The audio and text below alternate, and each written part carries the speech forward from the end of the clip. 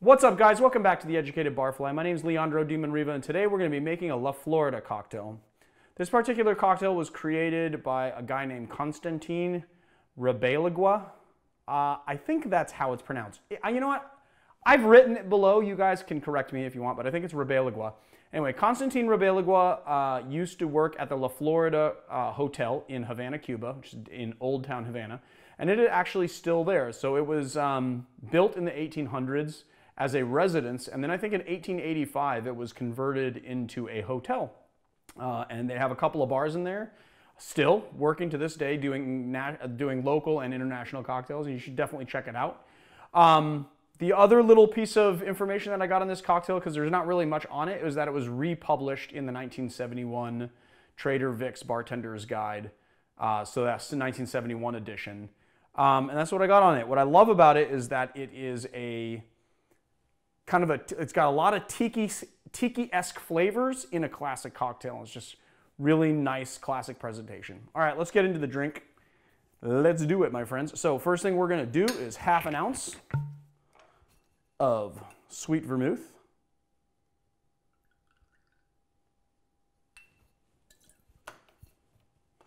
And then half an ounce of creme de cacao. Or creme de cacao. This is the Mary Brizard brand, which is pretty good. We're going to do 3/4 of an ounce of lime juice. And then 1 Barspoon Grenadine.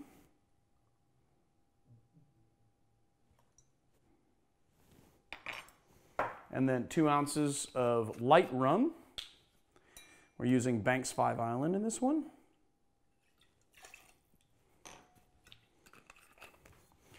We're going to add our ice. I like to add to the big tin.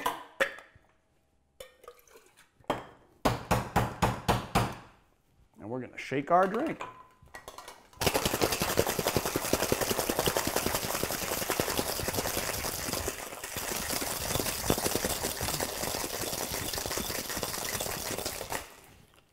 All right.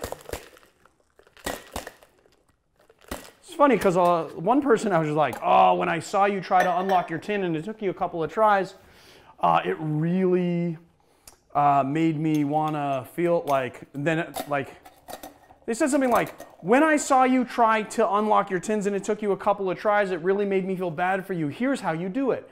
But what I love about the Barfly gear is that actually you get a nice, good lock, and it actually might take you a couple of times to hit it with your palm to get it unlocked, and that's good because that means you're never going to end up with a cocktail all over you. All right, cool. We're just going to double strain our cocktail into our glass.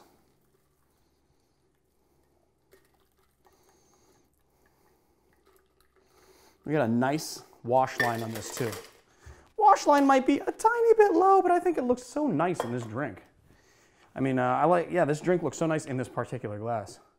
And then we're just going to cut a lime wheel to garnish. And there you have it, the La Florida cocktail. Let's try it.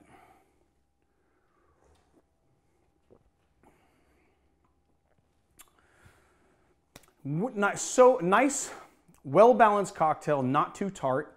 You get the creme de cocoa right on the finish. The creme de cocoa and the grenadine are what's providing its sugar, so that it's like nice and tart, but nice and balanced. You get the rum right on the front end. You got the creme de cocoa and the grenadine together, kind of give it a lot of body. You get like a little chocolate vibe to it. Yeah, I like it. That's a good drink. There you have it, my friends. The La Florida cocktail.